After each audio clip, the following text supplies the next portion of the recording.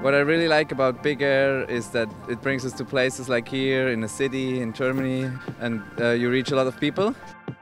You don't have to focus that much on big air because it's only one jump. That's why I like it more, and slope, it's just more pressure for me. I like the bigger competitions more than the slopestyle because it's just one hit. I'm a bit better in slopestyle, but I still like bigger.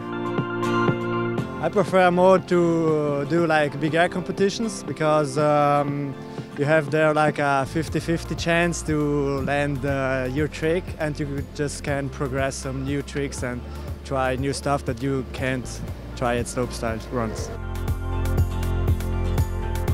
I would say like maybe slopestyle is more intense because you got a full run, and maybe bigger is better because of the atmosphere, the public around, and it's in cities.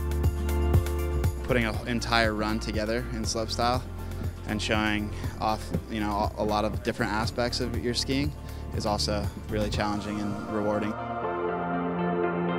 I prefer slopestyle because it gives you more options and it's a longer run. Slope, it's for the guys who don't usually do the biggest of tricks but are very versatile and do a lot of stuff, and bigger is more for the guys who do the bigger tricks. Real skiing, real competition is, I feel, is slopestyle, and this kind of bigger stuff is more like a show exhibition, especially on this kind of venues. So I love them both.